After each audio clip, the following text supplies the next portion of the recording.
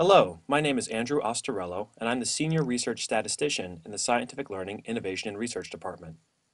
In 2007, Scientific Learning introduced Reading Progress Indicator, or RPI.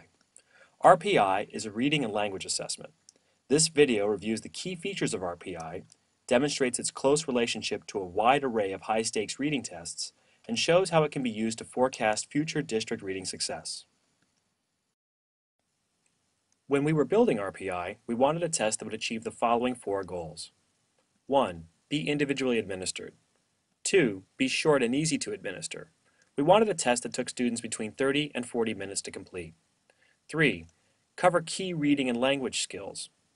Phonological awareness, decoding, vocabulary, and comprehension. And 4. Quickly and reliably detect improvements students make after using FastForward products. Extensive validation showed that RPI achieves all four of these goals. If we look at the academic calendar, we can see that most state reading assessments happen once a year in the spring. Though they are important for measuring student reading growth, they are infrequent. RPI is a good supplement to the picture of student reading growth. With a pretest in the fall and subsequent tests after completing each product, teachers can get more information to answer critical instruction questions.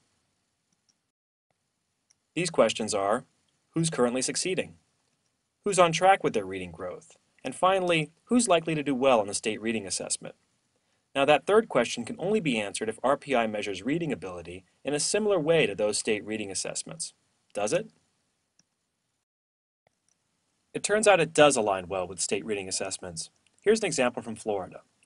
The Florida Comprehensive Assessment Test, or FCAT, has a developmental scale score which spans all grade levels. RPI correlates positively with this FCAT score.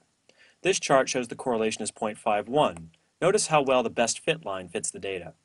Of course, it's not perfect, but 0.51 is a pretty strong correlation, and it suggests that RPI measures the same kinds of reading skills that the FCAT measures. These results are not limited to Florida, of course. Here are four more tests that have strong positive correlations to RPI. The ITBS/ITEED tests from Iowa and the ISTEP from Indiana, two more state reading assessments. There's also the Gates-MacGinitie Reading test and the Woodcock-Johnson. Both are widely used supplemental reading tests. All of these correlations are well over 0.5, and all are statistically significant. Here is a list of the 12 states where we have positive correlations between RPI and the state reading assessment. These correlations get as high as 0.8, but none of them are below 0.4. Even 0.4 is very good. 0.8 is an extremely strong correlation. These states form a broad cross-section of the U.S. state test landscape, and our list of correlations is continually growing. So what can be done with these kinds of correlation data? Well, it's important to realize just how rich this data set is. We have matched data from over 25,000 RPI users and data from over 12,000 students who took state assessments and used FastForward products. With strong correlations between the two, we can begin to predict student performance on state assessments by looking at the trends in a student's RPI scores. Not perfect predictions, of course, but we can build reasonably accurate mathematical models of student reading growth for a variety of states. One application of these models is the Reading Proficiency Growth Calculator. This tool allows districts to input simple summary numbers, such as the number of students in the district and the percentage of those students reading proficiently at grade level, and see what kinds of reading gains are possible for their students under a district-wide implementation of Scientific Learning's FastForward and Reading Assistant products.